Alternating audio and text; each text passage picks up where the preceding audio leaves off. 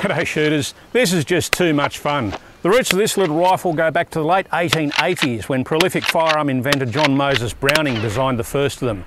That rifle was the Winchester 1890, and over the next half century more than 900,000 of them were made. It also spawned other pump-action Winchesters, not to mention all the other brands that followed with similar designs. Now, 130 years later, literally millions of beaut little pump-action 22s like this have been made. They're often called gallery guns because they are commonly used in shooting galleries. And it might be hard to believe in this day and age, but there was a time when you could go to a fair, a circus or an amusement park, pay a few cents and shoot live ammo at targets in a booth. There should be more of it, I reckon. Shooting galleries still exist in some parts of the world, but sadly not here down under. Pump-action rifles were quick and fun, so they suited the galleries well. Being fun, people wanted to pay to shoot. Being quick, people emptied the magazines rapidly, and so the gallery's turnover matched the pace. Everyone was a winner.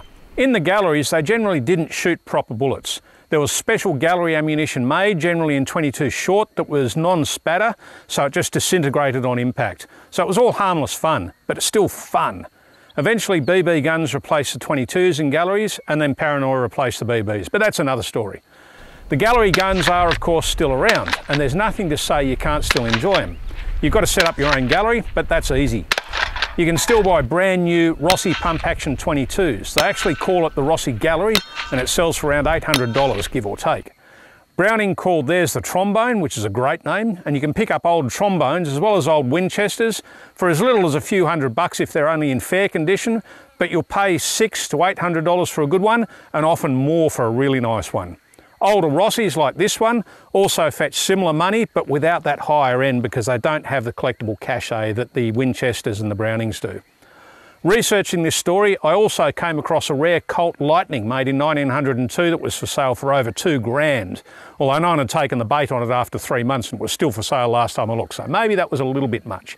Anyway, the point is, these 22 pumps are still sought after rifles. They're also sometimes completely knackered. Pump-action parts do wear out. Sloppy actions, worn feed mechanisms, loose magazines, they're just some of the problems that you can encounter. So buying one can be a risk. This one, which was bought over the counter at a gun shop, needed a bit of rectification work, which the gun shop did handle. After that, it still fails to feed the last rounds into the chamber, at times, not always. It's not perfect, it's just old and well used. If you do get one, keep plenty of oil up to it and give it a good clean every now and then.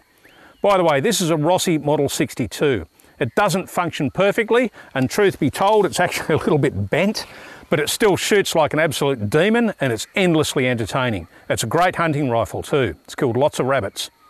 Like a lot of these old rifles, it's chambered for 22 short, 22 long and 22 long rifle. So you've got plenty of choice in ammunition to use.